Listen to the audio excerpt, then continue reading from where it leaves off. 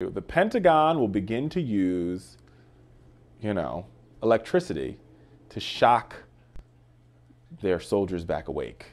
Instead of using caffeine or energy drinks, the military plans on using light levels or low levels of electricity to keep pilots and soldiers alert. And this is how it all goes down. And this has everything to do with the fact that now the military is more reliant on drone technology to, find ways to keep pilots alert has become an increasingly pressing matter.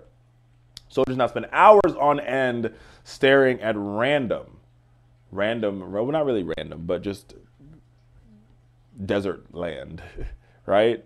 And because of that, when they're tired and they're sleepy, there's a crucial slip in their vigilance. So because of that, they're starting to test this thing, and it seems to be working. According to some studies, volunteers who have been given caffeine performed worse than all three groups, but the time a 30-hour had passed, groups started to tank. Whereas then when they're given the electric pulse, they don't tank. And I understand that because everybody knows when you drink. That's why I don't drink caffeine. I know that's random, but people who know me know I really don't drink coffee unless I have to.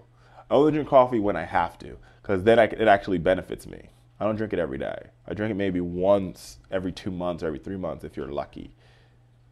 And that is because I don't like the 2 o'clock feeling where the caffeine drops you. Research acknowledged that they're not really sure how many. They haven't done real testing to see if this can be done and if the long-term effects of electric stimulation every day. But they plan on testing it at the Ohio Air Force Base is already underway. We'll see what happens here, folks. But I just got to tell you, I have an issue. I do want to see what the testing shows us first, right? I do want to see what the testing shows us first. I really, really do. But